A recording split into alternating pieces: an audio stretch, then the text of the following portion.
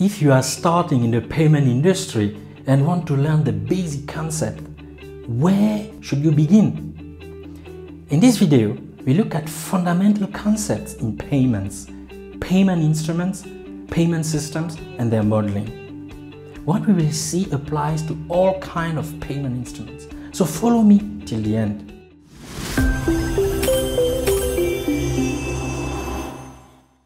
Hi, my name is John Paul. I'm payment author and trainer and run the blog paymentor.com. I'm co-founder of Paymrix, a Qualiopi certified training organization and a career accelerator for payment professionals. I have over 17 years of experience in the payment industry and I'm still in love. But things have not always been that easy and lovely for me. It took me about 4 years to really understand domestic payments. So the information that I'm going to share with you in the next minutes is precious. If you follow me till the end, you'll be able to understand fundamental concepts, and that will enable you to grow your payment skills faster. Let's begin with a definition of a payment. What is a payment? According to the Bank of International Settlement, a payment is the payer's transfer of a monetary claim on a party acceptable to the payee. Typically, claims take the form of cash or deposit balances held at a financial institution or at a central bank. Put simply, a payment is a transfer of value from one party to another. The value transfer can be monetary, like 10 units of currency, or it can be in digital form like a cryptocurrency. A payment transaction involves two end parties. On one side, the debtor or payer who sends the funds, and on the other side, the creditor or payee who receives the funds. An end party can be the sender or receiver of a payment. It is a party involved in any side of a payment transaction. Payments are generally made in exchange for the provision of goods or services between end parties or to meet legal obligations. Closely related to payments is the concept of payment instrument. In the expression payment instrument, the word instrument is added to payment. Let's look at its definition and see how it combines with payment. An instrument is defined as a means whereby something is achieved, performed, or furthered. It can be compared to a tool that facilitates the execution of a task. Tools make things very easy. You can do gardening or cooking without tools. You will spend a huge amount of time and energy to eventually achieve pretty limited results. But how easy things are when you have the proper tools. That is why humans are tool builders. Payment instruments facilitate payments and make fund transfers easy between the end parties involved. Payment instruments are tools to move value or money fast. Without payment instruments, paying will be very cumbersome. We learned in economic history that before creating payment instruments, people relied on barter to exchange value. But barter has many disadvantages and it's not practical at all. Without payment instruments, e-commerce will not be possible. Many things that we take for granted today will simply not exist. Payment instruments are without any doubt a great invention. Cash payment instruments are banknotes and coins. Non-cash payment instruments are checks, cards, credit transfer, cryptocurrencies, and so on. Payment instruments are the raw materials of payment systems. A payment system consists of a set of instruments, banking procedures, and typically interbank fund transfer systems that ensure the circulation of monetary or digital value. A payment system requires 4 things. 1. A payment instrument like cash, checks, credit transfer, or a debit card. 2. The scheme rules that define the procedures, practices, and standards agreed between the payment service providers that join the system. Number 3. a transfer mechanism to move the funds from one party to another. And finally, number 4, a legal framework to guarantee irrevocable and unconditional finality, that is, the discharge of obligation between the debtor and the creditor. Payment systems operate essentially on 2 types of models: open-loop models and closed-loop models. In open-loop models, there are intermediaries between the end parties and the payment system. So, in open-loop models, the end parties access the payment system through the intermediaries. Things are different in closed-loop models, because in closed-loop models, there are no intermediaries between the end parties and the payment systems. So, in closed-loop models, the end parties access the payment system directly. Let us consider closed-loop models first. This is what a closed-loop model looks like. The system is directly connected to end parties, the senders and receivers of funds. As we can see, there is no intermediary between the end users and the payment system. End parties establish a direct connection to the payment system, and it is not possible to join the payment system as intermediary. This is the major difference between open and closed-loop systems. In open-loop systems, end parties access the payment system through intermediaries, and in closed-loop systems, the end parties have a business relationship and transact directly with the payment system. End parties are companies, merchants, and individuals that join the system either as buyers or sellers of goods and services. Examples of closed-loop systems are the traditional network of American Express, PayPal, and the Bitcoin. Merchants and consumers join these systems directly, and they don't need to go through an intermediary to transact with each other. Things are different for open-loop models. Here, you see what an open-loop model looks like. The system is usually compared to a hub-and-spoke model.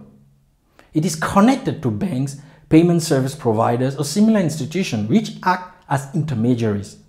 Banks are one type of payment service providers. In many regions of the world, it is possible for non-bank entities to provide payment services. As we see in this model, the banks or payment service providers are connected to end parties, the senders and receivers of funds. Only the intermediaries, banks and other payment service providers can become members or participants of the payment system. Open-loop models yield the great advantage of allowing banks to transact with each other without direct relationships. When a new intermediary joins the system, it can exchange transactions with all the banks that are already in the system and vice versa. This allows open-loop systems to scale rapidly. All end parties are in a way connected to each other through the payment systems and the intermediary banks. Now, you may wonder what is inside the payment system. Here, you see the generic model of a payment system at a country level. Payment systems are composed of many interbank systems, a central bank system in the middle. Central bank systems are at the heart of the system and they play a key role. The interbank systems are connected to central bank systems. Payment service providers, generally the banks, can become participants of one or many interbank exchange systems. It is not mandatory for a bank to join all the interbank systems. They may not become members of certain interbank exchange systems, but each bank must have an account with the central bank and join interbank systems or central bank system as direct or indirect participant. A payment transaction begins and ends with end parties, and the funds transfer happens through banks and other intermediaries which are connected through interbank and central bank systems. So, at country level, payment systems are generally modeled as a network composed of banks or similar financial institutions, of interbank clearing systems that are generally called ACH or automated clearing house, and of central bank systems. Interbank transfer systems usually implement clearing mechanisms and are connected to the central bank systems. They are referred to as ancillary systems in contrary to central systems operated by the central bank. Central bank systems implement the settlement mechanism. Now, why do we need clearing and settlement systems? For cost reduction, effectiveness, and risk management. To understand what clearing and settlement mechanisms are, I refer you to the PEMRIX channel. There you find videos where we explain these key concepts in a very simple manner. Now, let's consider core non-cash payment systems in one country to illustrate what we just said. We will look at the payment market infrastructures for the US dollar, so the payment systems of the United States. The overall structure looks like the generic model we considered before. Isn't that interesting? In the middle, we see Fedwire, the system operated by the central bank in the USA that is called Federal Reserve Bank, or simply the Fed. Around Fedwire, we see interbank clearing systems in the United States. They are called ancillary systems, while Fedwire is called central system. All interbank systems must use Fedwire to settle their transactions.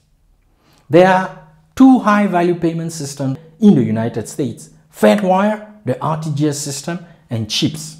CHIPS is a large-value payment system that implements continuous net settlement. CHIPS stands for Clearinghouse Interbank Payment Systems. It is owned by the financial institutions that use it. The Federal Reserve Bank also operates the National Settlement Service that is used for the settlement of ACH transactions after netting in the different regional systems. ACH, remember, stands for Automated Clearing House.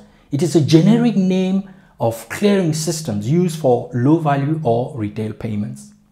There is another ACH system called EPN, or Electronic Payments Network. It is operated by a private sector operator, the Clearinghouse Payments Company.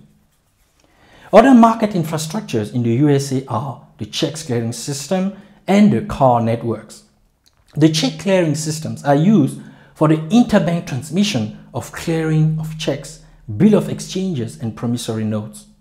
These instruments are all settled in Fedwire through the National Settlement Service system.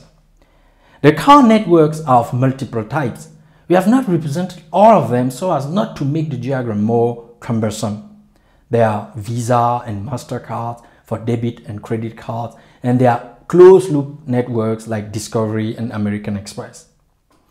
Closed-loop networks are not connected directly to central systems. They rely on settlement banks that are participants to Fedwire for the settlement of their transactions. Finally, we see CLS. The CLS system is used to process dollar legs of foreign exchange transactions. The continuous link settlement system is used for the settlement of foreign exchange transactions in central bank money. CLS was created to eliminate the risk associated with the foreign exchange settlement across time zones. Cross-border payments go through SWIFT or the CAR networks. With such a model, isn't it simple to understand and study payment systems in any country? Please post a comment below and tell me what you think about it. The great thing is you can use this model to easily identify the key market infrastructures in any country in the world. Here is a similar model for France. We have central bank systems in the middle, so Target2 and TIPS, that are operated by the European Central Bank. Target2 is used for large value and urgent transfers between banks, and CHIPS is used for the settlement of instant payments. Around the central bank systems, we see the interbank clearing systems used for the clearing of domestic payment instruments like the checks, the credit transfer, and the direct debits. It is the same structure, and this shows that this model is really powerful. Let's again consider the generic model of payment systems at the level of a country. This is really a powerful model that you can use to identify and study the payment market infrastructures of any country. Why not begin with the country where you live? With the help of this model, can you describe your country's payment market infrastructures? Please do so and tell us how it was by posting a comment below. In the next video, you will get a secret, a very powerful tool that can help you to study any domestic payment system anywhere in the world. To finish this video, I want to remember you that the Payment Mastering Program is now open. Register now before it is too late. It is a limited time offer. The Payment Mastering Program is only open for a few days, and then we close registration and start the class. So do not waste time. Do not procrastinate. Click the button below this video. If you join the program, you will make staggering progress, and that will create many opportunities and possibilities for your career. See you in the next video.